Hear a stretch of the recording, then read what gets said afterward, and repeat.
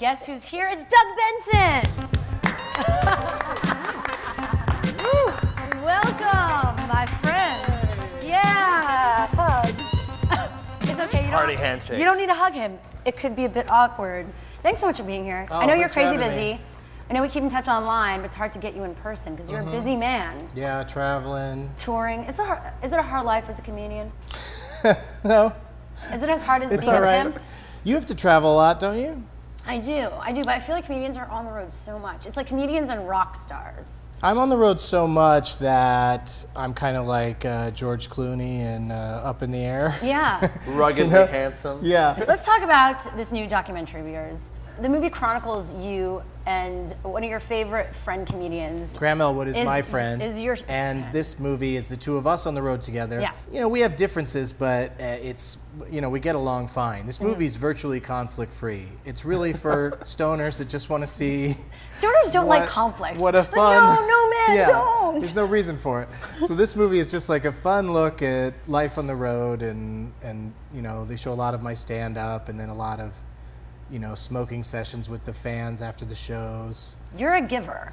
No, that's the crazy thing, is that as much as I enjoy buying my own marijuana, it's given to me so much that I don't have to. What if it's laced?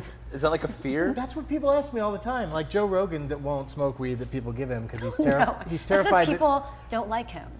That's not why. It's his fans, my fans. We have a lot of the same fans, and I feel like if someone goes to the trouble of buying a ticket to your show and carrying around something that's probably illegal wherever they are, and then slipping it to you, there's probably not an end game practical joke of that they're trying to, you know, mess you up in some way. If anything, they just are all very like, this weed's gonna get you so messed up. Like they're very proud of it. They want to one-up They're your last session. They think they're gonna get me the They want highest that I've ever tweet. been. Let's talk about this follow-up, because Super High Me came out, but like, why continue in this documentary world? Because since the like 6 or 7 years since Super High Me came out, I've been asked constantly, when are you gonna do a sequel? Yeah. And the answer is always, well, I quit smoking weed for 30 days and then smoked it constantly for 30 days.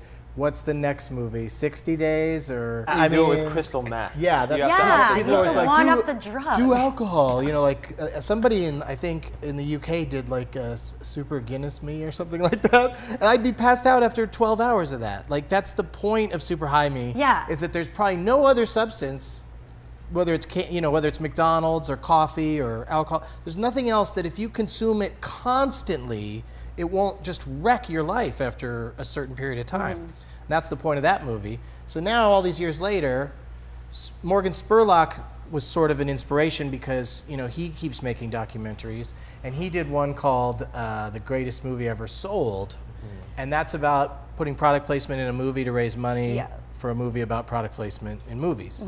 And so, Greatest Movie Ever Rolled is me going on the road to raise money to make a movie about going on the road to make money for a movie. That's awesome. Does he ever say anything to you? Have you bumped into him? Yeah, he's super nice about it, and he's going to be in my next movie.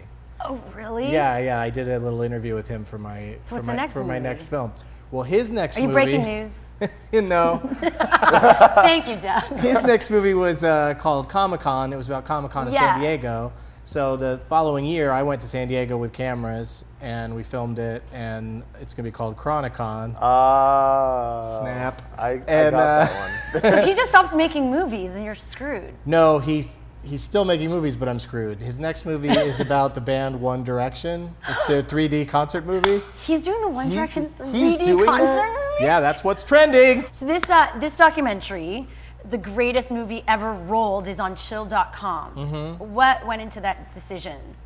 It's kind of the, you know, Louis C.K. started it with his $5 comedy special thing. But since it's a movie, it's like 90 minutes long and has, you know, real songs by real bands in it and stuff. So it's $8. Do you have bundles on the site? I know that Chill gives you the ability to Chill put is bundles. super into bundles, so you can also get a shirt that says on the front, I almost forgot to buy this shirt.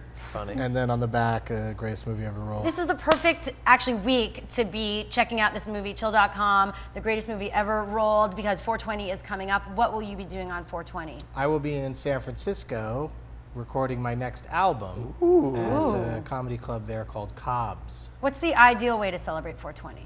Come see me dude. Or just tweet you, follow you. Or go see your favorite band, Yeah. or follow me, or get Greatest Movie Ever Rolled. Drag out your copy of Super Jaime, maybe have like a party and a double feature. Wow. Because double it's feature Saturday stuff. night, you got to do something. Yeah, there you go. Check it out right now, chill.com. Thank you so much, Doug Benson. We did it!